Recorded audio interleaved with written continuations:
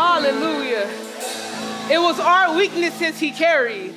It was our sorrows that weighed him down. And we thought his troubles were a punishment from God, a punishment for his own sins. But he was pierced for our rebellion, crushed for our sins. He was beaten so we could be whole. He was whipped so we could be healed. Yet we don't see sin as a price he paid. We see it as something that feels good, something that meets our temporary satisfactions, even if it is cruel. So what? Jesus paid for it. Doesn't that make us excused? Can't we go on sinning since he paid our dues? What a lack of reverence you have for the one who shed his blood for you.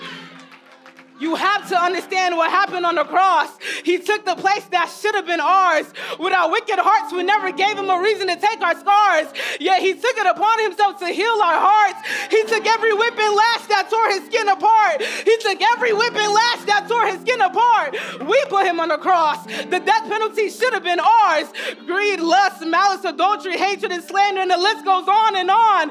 He was the atonement for our sins. He was the perfect lamb sacrificed, no blemish, no record, yet penalized for every crime. With our tears, we cried Hosanna, but with our actions, we yelled crucified. What testimony is your life giving? The disciples walked with Jesus and still couldn't make up their minds. A double-minded man is unstable in all they do. Jesus had one goal: to fulfill the Father's will and die for you. He canceled the debt and tore the veil. There's no longer a process to the presence. Now we have 24/7 access. Yet some of us don't make time because of our busyness. See, all of that is just an excuse.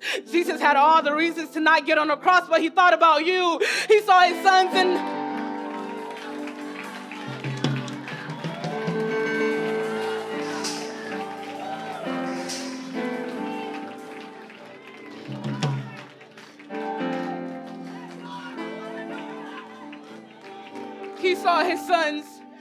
daughters and the generations coming after you.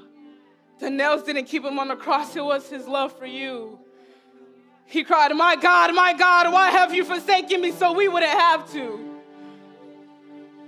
If it wasn't for his blood, we would not be here.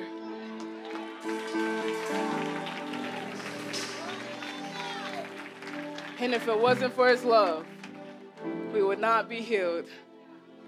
It was the blood of Jesus that sealed the deal. We're justified and declared righteous, not by our works, but what Jesus did.